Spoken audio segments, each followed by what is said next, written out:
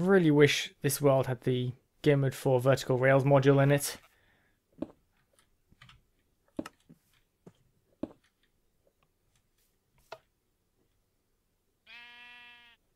Well, now it does. Just going to change my game rule to command block output false.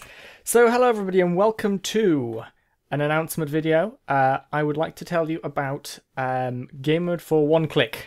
So this is a system that I've just rolled out to the majority of the Game Mode 4 modules, which allows you to copy some code from the Game Mode 4 website, which has been created, paste it into a single command block, push a button, and the module will be installed underground. So if we just go into Game Mode 3 a second, you can go down here and you will see that the module is down here. So it's pretty flush with the ground, but it's been installed down under here, nice and tidy. Some of the modules come in a Bedrock box. There is a character limit on the command blocks though, so some of them are not in a Bedrock box. So if you're worried about players, you might want to go down and check that it's in a box and put it in a box if you need it to be. So let me just show you this again with a glass floor so you can see what's happening. Here we go. So I've quickly set a chunk to be filled with glass. It's glass all the way down to bedrock. There's a bat stuck in the glass. And the way that this works, I'll show it to you now. So when you put down your command block, the structure is always summoned in the northeast to the command block. So it'll be over here. You can see on the F3 screen, northeast. So this will be the bottom corner of that module. When you power this, there's a filter which allows me to create all of this code, which we paste in here, which you can get from the Game Mode 4 website.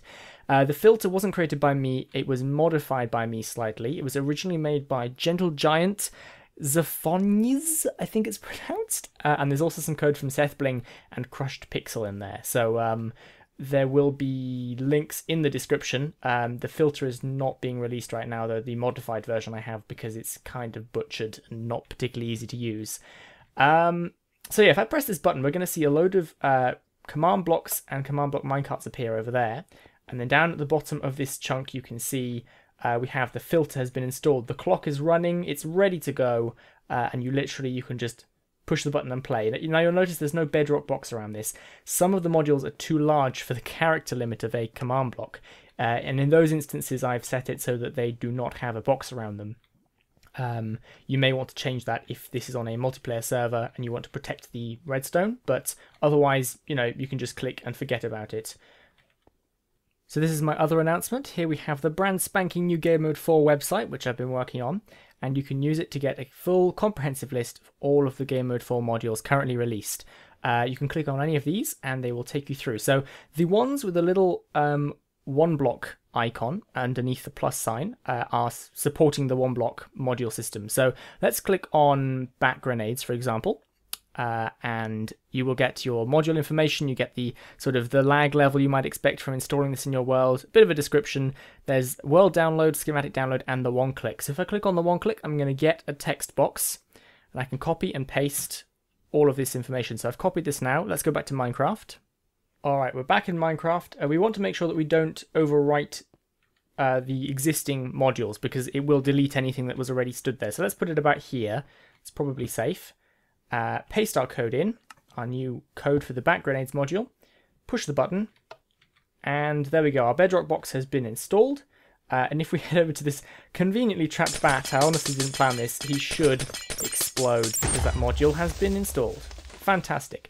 I love this. I'm very excited with the one-click system. I think it's going to make Game Mode 4 incredibly easy to access and use and really easy for people to install. There will be a full tutorial coming out exactly how to install this, how to turn cheats on in survival worlds, that kind of thing coming out at some point. I don't know if I'll release it or just make it private, but it will be available on the Game Mode 4 website shortly.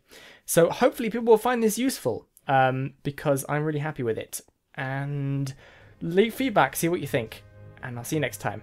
Bye.